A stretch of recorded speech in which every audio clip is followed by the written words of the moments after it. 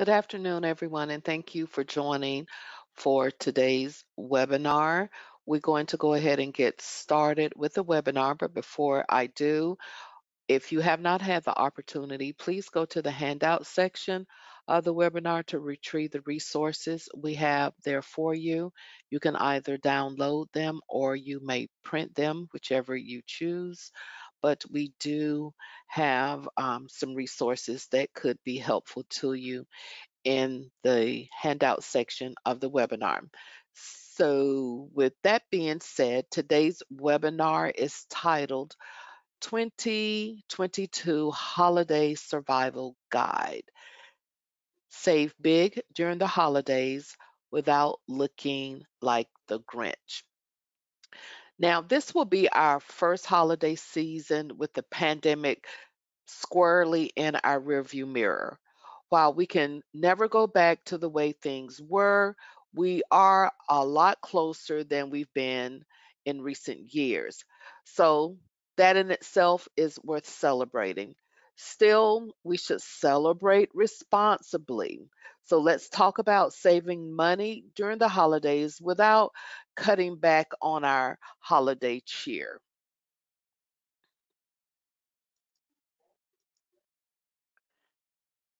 Speaking of pandemics, holiday shopping was virtually unaffected by COVID-19. Spending has increased every year in this country despite recessions, health care or health scares rather, inflation, you name it. Another number that keeps going up every year is how many of us are stuck with holiday debt. Roughly a third of holiday shoppers can't pay off everything they bought during November and December. Only about one in five can even afford to pay off the holiday stuff that they put on their credit cards by the time January statements become due. Trust me, you don't want a steep credit card balance. Right now, the average interest rate on all credit cards is hovering around 20%. What that means is that for every $5 you spend on your credit cards, you're giving away $1 to the credit card companies, and that's not a good deal. You don't have to run up big credit card balances to have a wonderful holiday season. You don't need to scrimp on gifts either. If you start planning right now, you can save hundreds of dollars without wasting a lot of time. Let's review those right now. And we're going to start with a holiday spending plan. Let's face it, no one likes creating a budget, especially for a pleasant task like showering everyone with gifts. But it's crucial if you want to do holiday shopping right. So if your holiday spending plan is basically, oh no, what now? Then you need to buckle down. It's not hard. In fact, it really is pretty simple. The first step is making a list, and that's right, checking it twice. Exactly who do you need to buy gifts for? Really put some thought into this because you're making a promise to yourself that this is it. You're not buying anything more for anyone else. We're not yet talking what you're going to buy these folks, just that you want to, or in the case of a boss, you maybe need to. The next step is figuring out how much to spend. Even now, we're not talking about how much you'll spend on each person. We're actually looking for a total. Over the years, studies have consistently shown something interesting in general. People who don't go deep into debt spend around 1.5% of their gross annual income on holiday spending. We think even 1.5% of your gross annual income is too much to spend on one holiday season.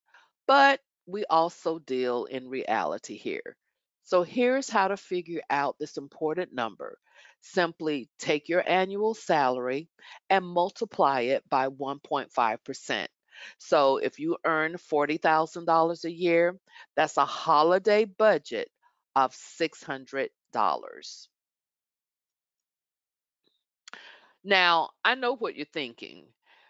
If the national average for holiday spending is over $1,000 and you want me to spend less than that, how am I supposed to take care of everyone I care about without looking like, well, a Scrooge? We're going to show you how right now. Everyone knows you can score great deals online rather than in the store. But not everyone knows about these comparison shopping tech tools. These websites and apps let you make a list of desired items, then tell you when the best deal is being offered.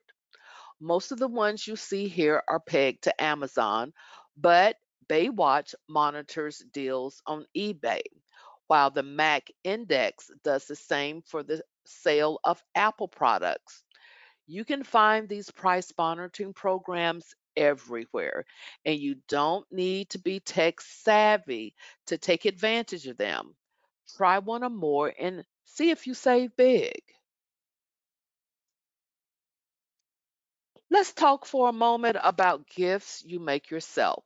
Now, these often get a bad rap because some people think it's just a cheap way of getting out of buying expensive gifts. And guess what? They're right. But these gifts can be amazing because they're personal. So if you can knit a sweater or build a jewelry box, those will be treasured items. Don't forget that your gift is one of many. So it's not like your friends or family aren't going to get lots of store bought presents anyway. So why not make yours even more special? What we're talking about here won't work for tech conscious kids and young adults. But if you know older loved ones who say need a new smartphone or tablet, laptop, or even TV set, don't buy the latest leading edge model. In fact, older Americans might appreciate a previous generation of electronics that's already been proven reliable and really is just as good as the newer versions. Meanwhile, you save hundreds of dollars. If you can't make a gift, you can probably assemble one. It's usually much cheaper and a lot more fun to make your own gift baskets for friends and family you know well. Why? Because you know what they like, whether it's their favorite brand of chocolate or their preferred coffee. Gift baskets don't have to be about just food. You can assemble one for hair and skin care, incense and candles, and kitchen utensils. We've even seen one just for socks because the gift giver knew that their friend loved to wear crazy socks to work. Now, this one is especially good for the kids. Have them give out personal coupons for, say, cleaning the yard, shoveling snow, washing the car, and other chores that often require a lot of nagging. Instead of them begging you for cash to buy you gifts, you'll save your money and teach them the value of not only a dollar, but also of work. Likewise, you can sprinkle in such coupons for your kids, promising them a free trip for ice cream or one free pass on making up their bed. Whatever will brighten their eyes doesn't have to lighten your wallet. Gift giving isn't the only big expense during the holidays. There are holiday parties, holiday decorations, holiday meals, and holiday travel. You can spend just as much on these categories or even more. So let's review four simple ways to save. We spoke earlier about getting the kids involved on the gift side. Now let's talk about them helping on the spending side. Any parent knows that kids are very interested in buying things, but they're not so interested in saving money. The holidays are the one time of year your children might be motivated to think about budgeting. Kids love holiday parties and trips, so show them the budget and ask for their input. How would you spend this limited amount of money on a party or on travel? Not only can you save a few bucks, you'll be teaching your children lessons that are literally invaluable. Again, the holidays aren't just about gifts. They're about family gatherings and big parties. These can get quite pricey just on their own. Instead of spending money on expensive meals or trips, try saving money by doing activities that can bring you closer together as a family. Here are just a few that involve doing things together. Among our favorites are touring the neighborhood lights at night and baking holiday treats together. But all of them on this list cost little to nothing, but the memories will be priceless. Okay, we just talked about how to save on family gatherings, but what about friends and coworkers?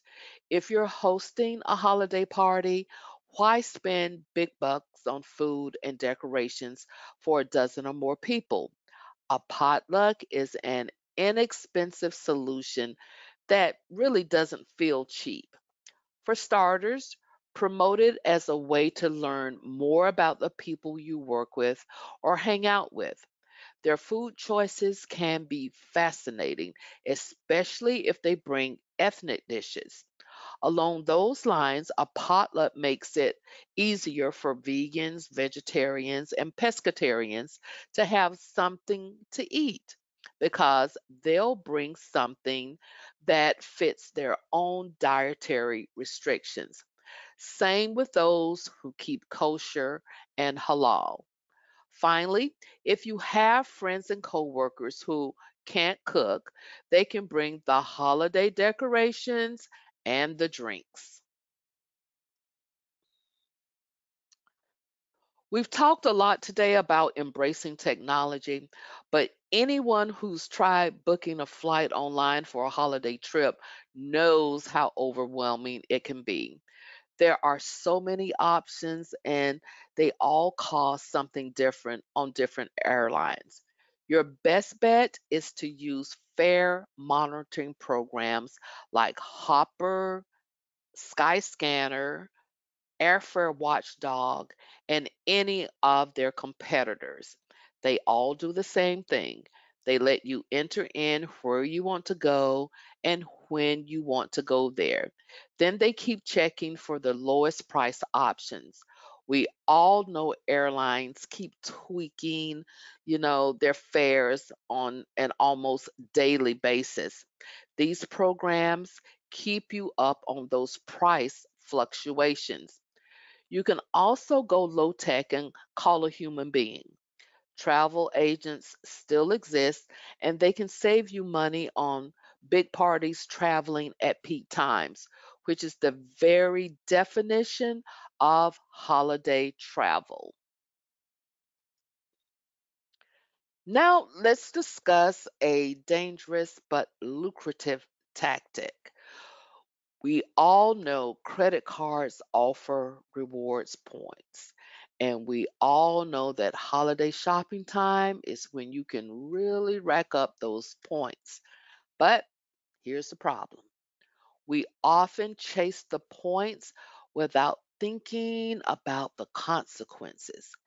After all, what good are 2,000 points worth $100 if you carry a $1,000 balance at 20%? If you can pay your credit card bills in full, then points become profit.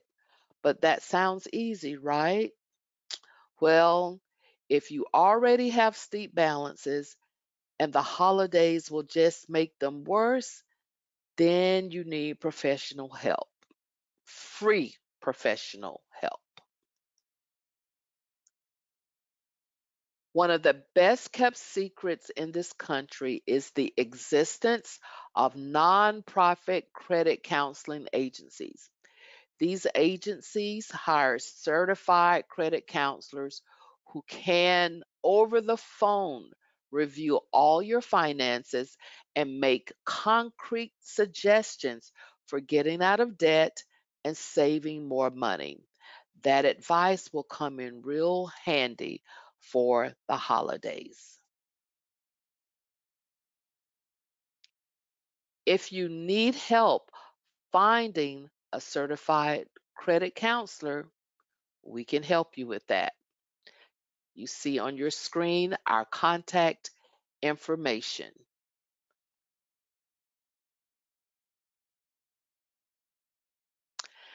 It might seem a little odd to conclude our lessons about saving money during the holidays with advice for giving it away. But believe it or not, donating to charity can make you richer. And we're not just talking about in spirit. For starters, I'm sure you've heard about making tax deductible donations. Like everything with taxes, it's not as simple as it sounds. But yes, if you donate to charities, they are properly designated by the IRS. You can save on your annual tax bill. But how do you choose a qualified charity, and how can you avoid getting ripped off? The best place to start: Charity Navigator. Charity Navigator rates charities by their financial health, their accountability, and their transparency. Practically speaking, that means these charities really help people, and they do it by not spending a lot on overhead. Charity Navigator is free to use, and I encourage you to not only look up charities you already know, but also use the search function to discover reputable charities you might not have heard of ever before. We urge you to never reply to email or phone solicitations for holiday giving until you check out a site like Charity Navigator. Sadly, holiday season is also the season for scammers as well. So that's our quick holiday rundown for this upcoming holiday season. Thank you very much for attending today's webinar. And as always, Consolidated Credit may be able to help you save money and get out of debt faster than you can on your own. Our licensed and trained credit counselors will provide you with a free budget analysis.